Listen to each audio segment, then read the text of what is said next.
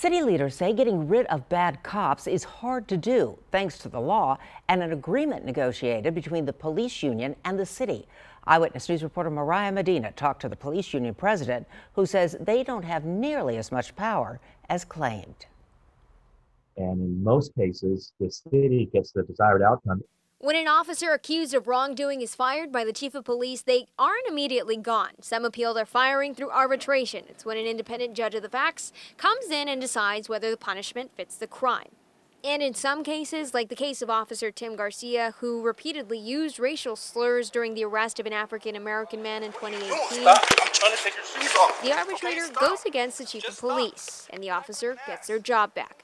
But in other cases, like that of Officer Matthew Luckhurst, who's accused of giving a homeless person a feces sandwich, they stay fired. But police say the law and their contract with the union, known as a collective bargaining agreement, make it hard to get rid of bad cops for good.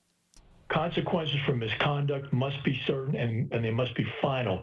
State law and collective bargaining contracts protect bad officers. San Antonio Police Union President Mike Helly says the city gets its way the majority of the time. According to numbers provided by the police department over the last 10 years, of 24 officers who appealed their firings, less than half won their job back. And he shouldn't have come out and told everybody, I can't fire bad cops, in some hysteria to make it seem like everything was upside down, that his arms are behind his back, which is completely false.